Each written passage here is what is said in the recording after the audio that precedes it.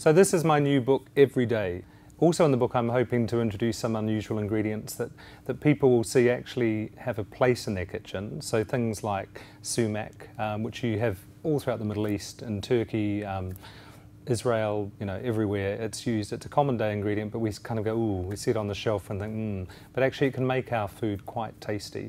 There's something called Israeli couscous, which is like a type of grain, but it's a pasta, and it's a lovely way. It tells you in there how to cook it properly, so it doesn't taste like boiled bits of dough. It's addressed to the home cook. When I wrote it, I thought I want my mum and my dad to be able to cook from this. My dad will never cook from it, but it'd be nice to think that he would think about it.